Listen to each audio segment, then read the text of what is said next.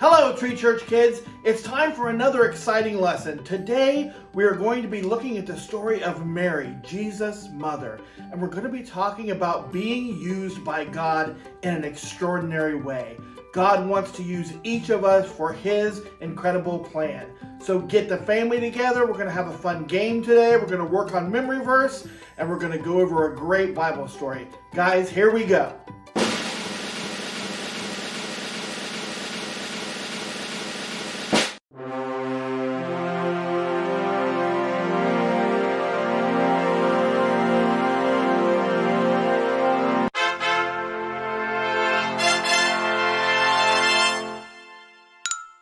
Today, we'll talk about God taking the ordinary and making it extraordinary. This is Mary. Mary was a nice girl from a small town. She wasn't rich or famous, just average. We would say Mary was just an ordinary girl. But Mary's story is far from ordinary. Mary was home alone when suddenly an angel appeared out of nowhere. Now that would be scary. But angels always calm people down by telling them not to be afraid, because they were messengers from God. The angel told Mary that she would have a baby. Now Mary wasn't married and knew that was not possible. She just did not understand. The angel said, "You will become pregnant by the power of the Holy Spirit. And the baby will be known as the Son of God. He will be a wonderful man, and he'll be the king of Jacob's people forever. His kingdom will never end." The angel reminded Mary that her cousin Elizabeth was 6 months pregnant, and no one believed that a woman that old could have a baby. But nothing is impossible for God. So he said, "You will have this baby, and you will call him Jesus." Mary, this ordinary girl from a little town called Nazareth, was about to become extraordinary. God had chosen her, and now the transformation was dependent on her. Would she be stressed out and worry? Would she run away and not agree to be a part?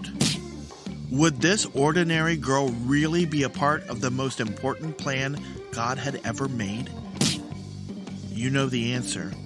With one decision, Mary went from ordinary to extraordinary. She looked at Gabriel and said, "I serve the Lord. Let everything you say happen." God chose Mary, and Mary agreed to obey. Ordinary to extraordinary in an instant. But it probably didn't feel as magical or special as it sounds now. Mary was going to have the Son of God as her child, yet she still had to go through painful childbirth. She had to explain to people why she was pregnant without a husband, and even her husband Joseph wouldn't understand at first. Then she would have to witness her son dying on a cross as a grown man. Being used by God isn't always easy, but it's always worth it. So what about you? Can God use you for extraordinary things? The answer is yes. He will choose you, but your decisions will finish the transformation. God wants to use you to change your school, to fix the problems in your home, to get people to follow Him. No matter how ordinary you may think you are, God has an extraordinary plan for you. Be aware that God can use you in any situations, and He will use you to do big and extraordinary things. Stay alert and be ready. The more you think about God and stay in His presence, the more you'll be able to recognize the moments when He needs you to react. Remember, you are extraordinary because you are a follower of Jesus. Here's 3 important tips to take home from today's lesson on God using us to do extraordinary things. Take 1. Be aware that God will use you to do big things. Take 2. Be ready to do what He asks. And take 3. Stay in God's presence by thinking about Him all day long. We hope you have a great week, and remember to treat others the way you want to be treated. because that's also a part of God's extraordinary plan for his kids. See you next week.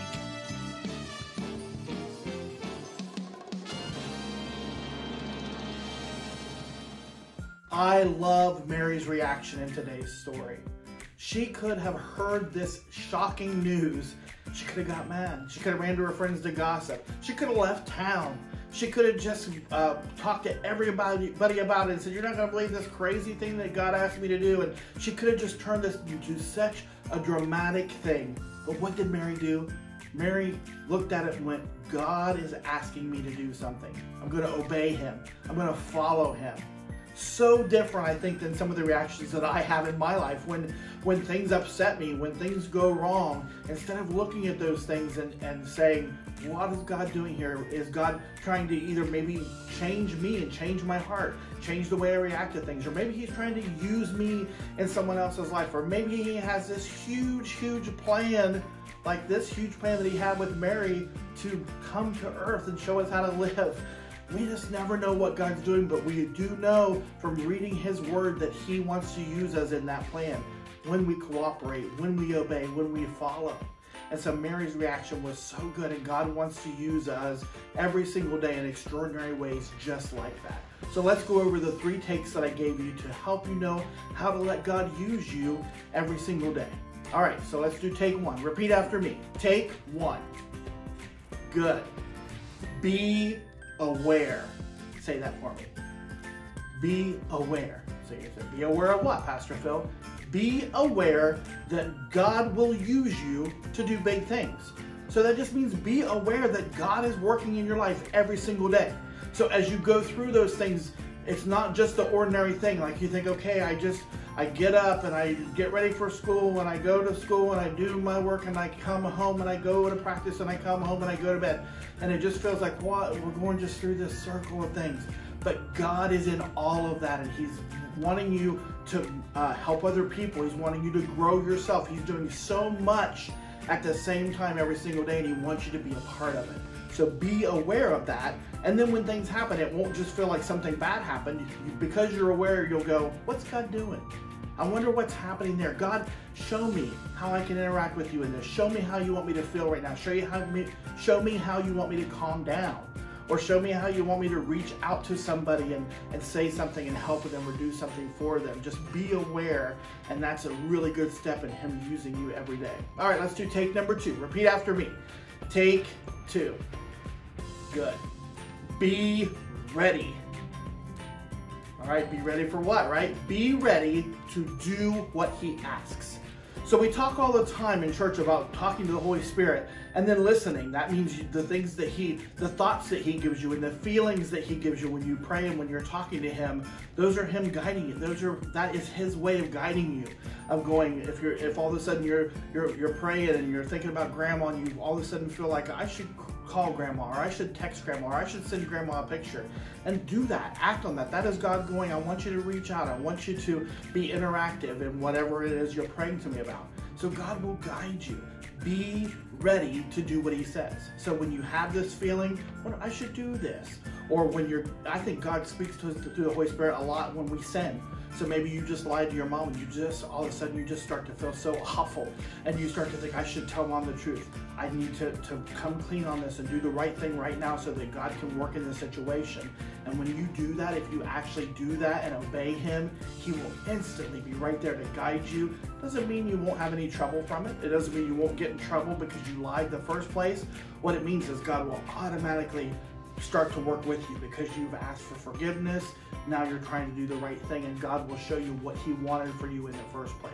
So be ready to do what he asks. So we've done 2. Be aware that he wants to use you for things every day, and then be ready to do what he asks. Let's do this 3rd one. Here we go. Repeat after me. Take 3. Good.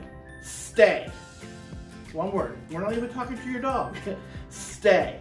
Stay where? Stay in God's presence. What does that mean? That sounds so churchy, doesn't it? That sounds like something that I would say from the stage on Sunday morning.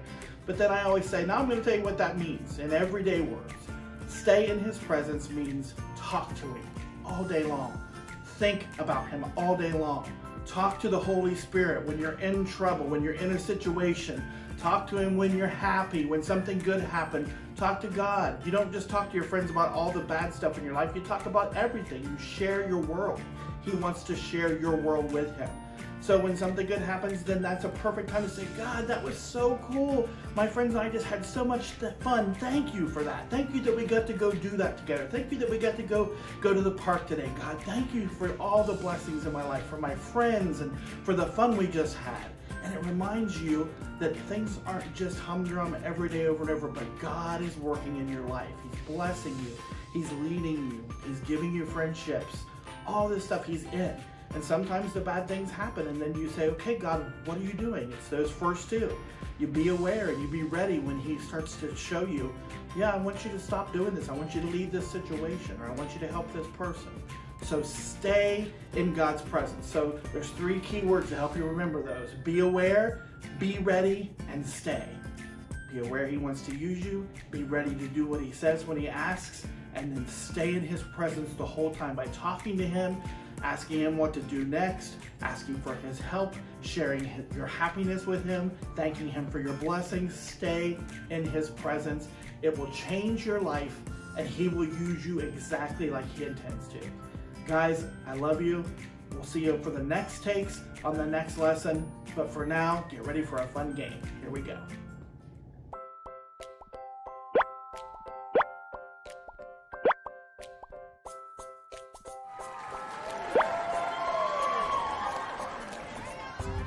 Hi, Tree Church kids. It's Miss Tip here, and I'm here to do your memory verse with you here this week.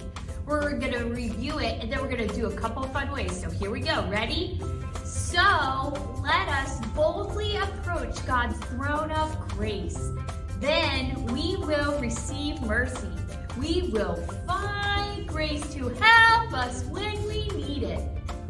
Hebrews 4:16. Good job, guys.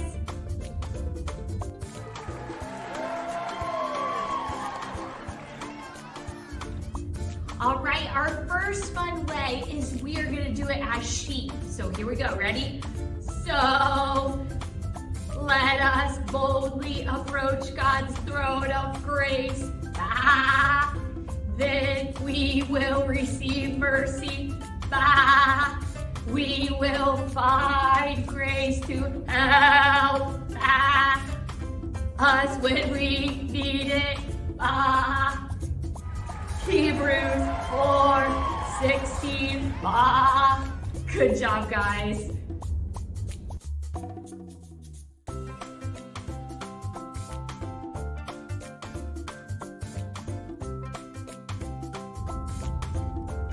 Our last fun way is we're going to skip while doing the memory verse. Are you ready? Here we go. So let us boldly approach God's throne of grace. Then we will receive mercy. We will find grace to help us when we need it. Hebrews 4:16. Good job, guys.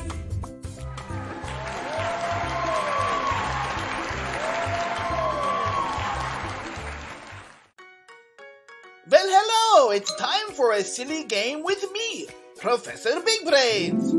Googly moogly, I have been hard at work in the game laboratory, coming up with some fun and exciting things for your wonderful families to do.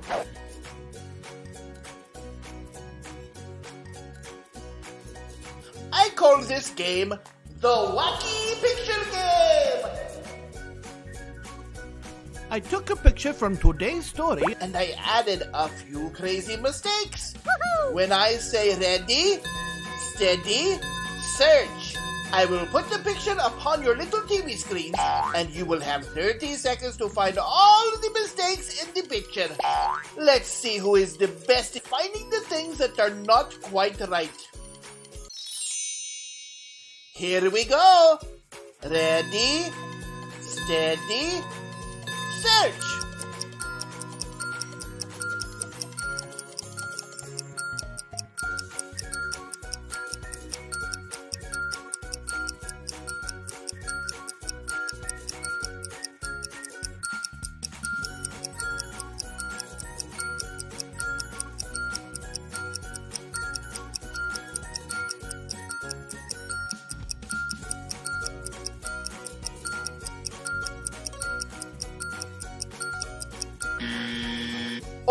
goodness. Time is up. Let's see how you did. There were 10 things wrong in today's picture. Did you find them all? 1, 2, 3, 4, 5, 6, 7, 8, 9, and finally number 10. I love spending time with you, but for now, I must go. Remember, be kind to each other. Goodbye, my families.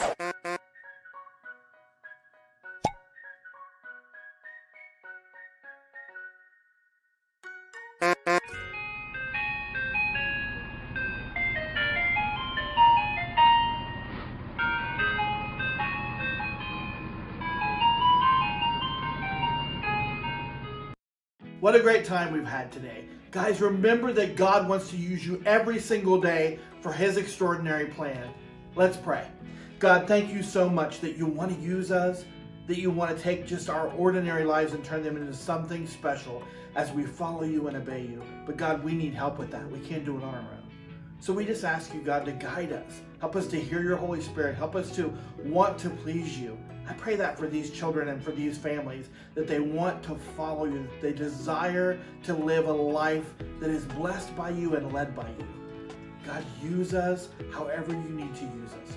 We love you so much. We pray all these things in Jesus' mighty name. And everybody says, amen. Guys, have a great week, and we'll see you next week. Hugs and blessings.